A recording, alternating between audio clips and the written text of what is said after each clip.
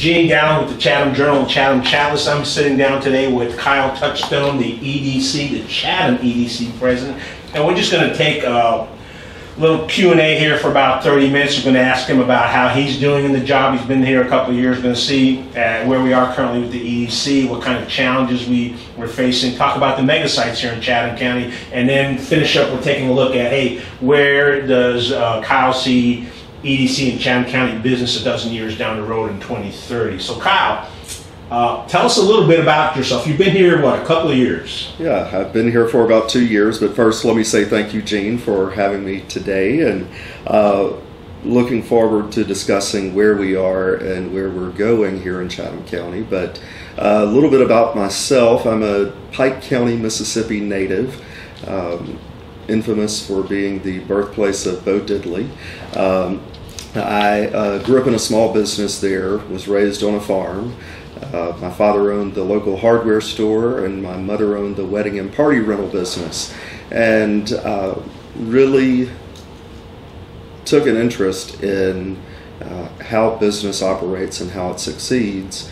At a pretty young age. I was sweeping the floors and cleaning bathrooms when I was about 12 years old, and never really stopped working there until I left and went to college. But even then, I would come back home on weekends and holidays, and you know, I don't think I had a true holiday until I was out on my own, because we were out setting up tables, tents, chairs, and such for town festivals and weddings. And but also my father served as an elected official for 40 years, and so I really, you know, saw the public servant side, I saw the business side, and really that's kind of what got me to where I am today. And really want to help communities, really want to see growth in communities and opportunities for everyone. That was really a driving force in my family. We were all expected to serve the public in one way or another, and so here I am. Well, you were in Pike County, so how did you land up from Pike County to college to Chatham County? Well, I have been a couple of places, and after college I did training of local elected officials in the state of Mississippi. I also worked with some contracts with Mississippi Department of Emergency Management and Homeland Security, but you know, fulfilling different contracts. We were preparing for states of emergency and preparing counties, and so I worked in all 82 counties in Mississippi providing this training. And from that, a municipal clerk in a county in Mississippi came to me and said, we'd love for you to apply to be our chamber director.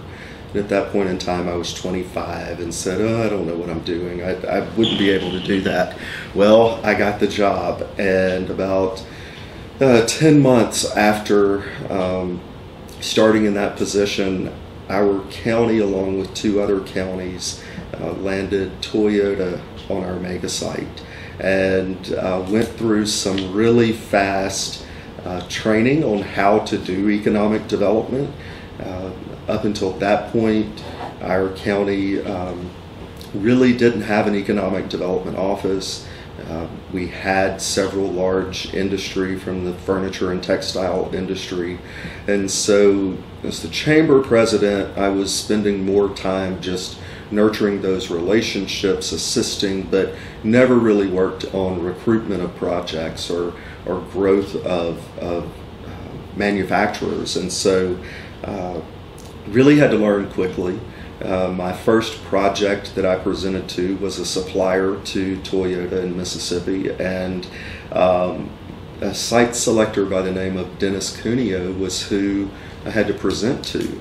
I didn't know that he was the guy who had done all of Toyota site selection locations up until just recently. And so I guess I was in one of those situations where I was too dumb or too young to be scared, and so. So Dennis was one of the people that started with it. I think their first facility here in the U.S. was outside Lexington. Right. Versailles, or they call them Versailles in Kentucky. Right. Okay. So following that location, Dennis did all of their site locations across the United States. So he was also working with their suppliers to locate them, and so I really kind of, dove in head first. And during that project, I realized I really love economic development, and ended up leaving there shortly afterwards and going to Knoxville, Tennessee,